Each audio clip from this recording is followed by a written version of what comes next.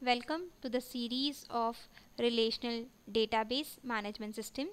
Myself is Fatima Rafiq, Assistant Professor, Abeda Ramdas Senior College, BCA Department.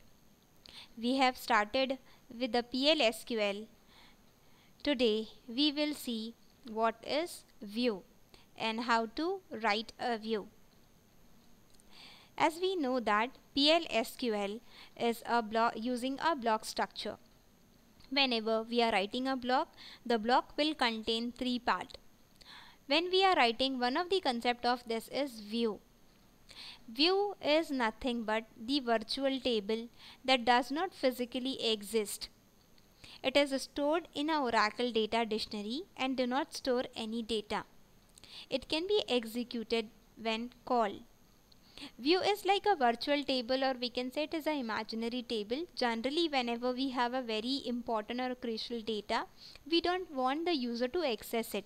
So at that time, what we can do, we can create a different kind of view for a different users. So these view is actually not present, physically present, but these are the virtual table, and where it gets stored, it gets stored in the Oracle data dictionary. It does not store any kind of data, only the view are getting stored, and whenever we want them, we can execute them. A view is created by a query joining or a more table. If we want more table in the view, we can able to join them, but if we want only one view to be created by using one single table, this is also possible. The syntax of writing the view is create view, view name, then as keyword, and the select statement. Select statement is the statement for a view, for which particular table we want which column from our table as a view. So we can use a select query here, because we already study what is select query and how to write it. So this is select column name from a table where based on certain conditions. So this is the way we can create a view. Let's take one example of creating a view. Let's consider the student table, as we already have a student table. Let me just check whether I have the student table or I need to create it. Let me just take the another example, which is a demo. I'll be creating one table. Create table demo. It will have a DID. Okay, instead of demo, let me just take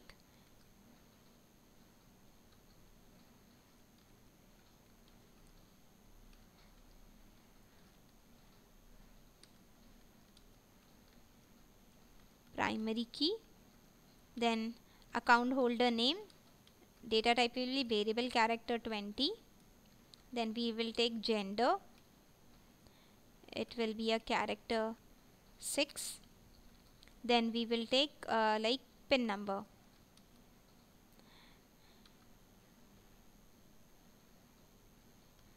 And for this we will take data type as int, and it should be unique. These are the constraints which we want.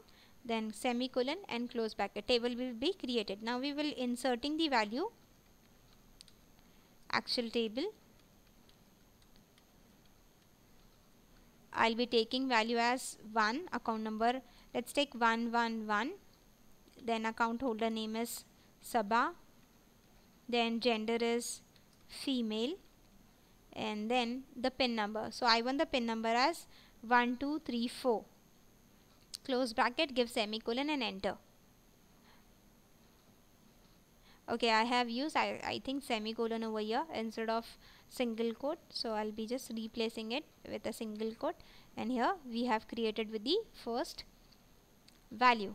Now I'll be using this as Stu, then instead of Sabha I'll be writing Sana. It is, the gender will be same, and then here I'll be writing 1 2 3 4 5, and I'll be entering. So I have another account.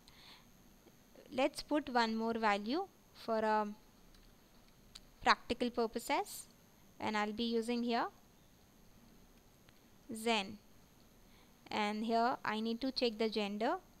the gender will be male, and I'll be taking 1 2 3 4 5 and 6. Now I will be doing select star from account. See here, this account table will give us account number, name, gender and PIN number. But in this particular scenario, let's consider I don't want the PIN number to be accessed by any of the user. So what I can do, I can create one view. The view will have account number, name and gender, but it will hide the PIN number. So how to write it? We can write create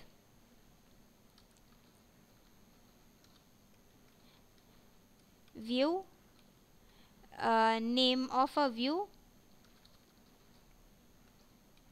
I'll be writing v1 as, and then I'll be writing select a number comma a name comma gender from account. So now view is created. Whenever we want to execute the view, because view is imaginary table, and if I want to see a table, so the simple query is select star from view name. So it is select star from v1, which is the name of my view. So see here, when you consider this view is containing only the information of account, which is containing a number, a name and gender, and the PIN number will be get hidden from the user. So, and this view will it is a imaginary table.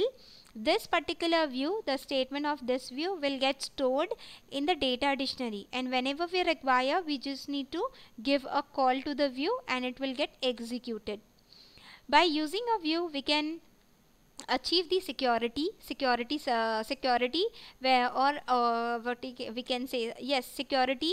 Whenever the data is present in the table, it will have only access to the authorized user. No other user can able to use it. And because the view, writing the view is very simple, we can write multiple view for a multiple users according to their need. Once we have used the view, we can drop the view also if you want.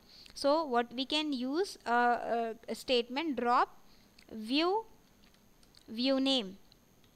Whenever you are using this statement, it means that the view which you have created will be getting dropped from the database itself.